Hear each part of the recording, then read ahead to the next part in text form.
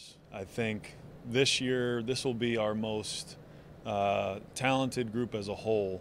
We'll have quite a bit of depth positionally. We can move pieces around. Our infield, I feel really good about.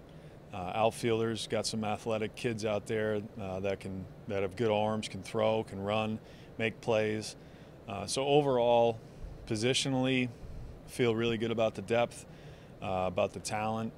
Behind the plate, we've got Billy Walker coming back, Joe Roberti coming back, and Eric Osberg, who's a freshman that we have some high hopes for. Can swing the bat. He's got some tools behind the plate. But Billy will probably be behind the plate most of the time this year, and we look to get those other guys some experience as well. But positionally, we feel good about where we're at. It's pretty exciting. We got a lot of reps here in Baseball City. We go to the East Windsor bubble, and it is tough sometimes when you get up at 5 in the morning. You got to head on the van and you head to the bubble at around 6 a.m. and those are long days, but this makes it all worth it, the anticipation. I mean, our first game for the past couple years now has been, our first time on the field has been our first game in the season. So, you know, our hype level is it's through the roof right now, and we're just itching to get going, itching to get ready. Pitching staff, we have a bunch of juniors. A lot of the guys that we're going to be relying upon a lot this year will be the juniors. Gauthier, Murphy, McKay, Mellon, Charles, Justin Robarge. Had a good summer last year, and we're hoping that he'll be able to log some meaningful innings for us. Austin Barnes had a great fall.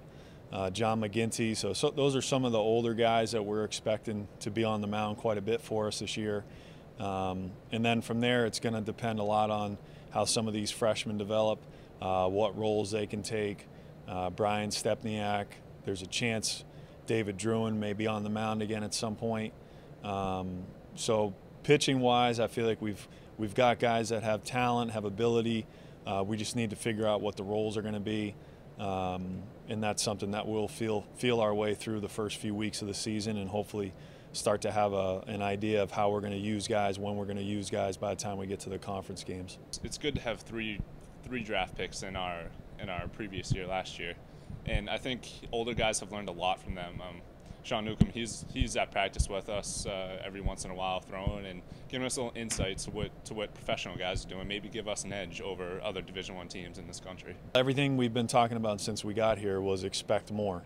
That's been kind of our tagline since we got in, and you know, last year we made the tournament. It was a great step in the right direction for the program, but the reality is our goal is to get to the NCAA tournament. You know, so not that the America East tournament is going to be a given, but our goal is to get to this position where every year we feel really, really comfortable and confident about our ability to get into the America East tournament, and it's all about winning the America East tournament and getting to the NCAA postseason. So, you know, I think we learned a lot last year. It was great for our guys to get some pressure games in a tournament setting and know what that feels like. And again, that junior class is really important. We've got a lot of guys in that class. Our seniors that are back are guys that have played a lot of games, have you know, quite a bit of opportunities under their belt. So, you know, I expect that we'll take those lessons from last year and hopefully take another big step forward this year.